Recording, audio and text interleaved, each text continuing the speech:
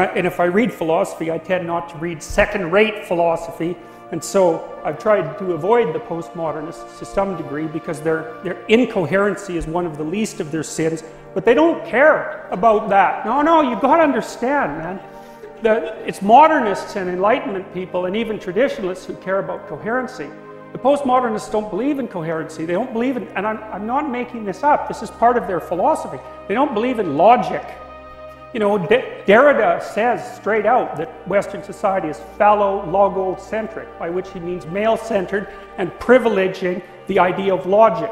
Well, he doesn't buy any of that. He doesn't think that there's a truth that's out there. He doesn't believe that individuals can reach any sort of truth by thinking. He certainly doesn't believe that we can move towards truth in dialogue, because that's dialogic, right? There's none of that. You wonder, well, why do the postmodern types keep other thinkers off the campus? Well, it's not because they're afraid. Well, although some of them are, but they use their fragility as a mask for their, the underlying philosophical and political interests. They do that fragmentarily. It's not like every social justice warrior is a, sword-carrying postmodernist, but the ideas are fragmented and distributed among them like they're distributed among a mob. And if you put the whole mob together, you get the whole postmodernist thing happening at the same time, and that's how ideas have people instead of the other way around.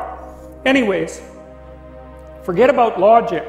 That's out the window. That's just a construct of Western society, and the whole point of the construct was to oppress other people and to take their wealth, and to privilege the people who live within that so-called logic system so that they can justify to themselves and other people their predator rapaciousness, straight and simple. And that's partly because postmodernism was influenced by Marxism, and of course that's what the Marxists think about any situation where there's let's call it a power status differential. The people at the top are only there because they've stole everything from the people at the bottom.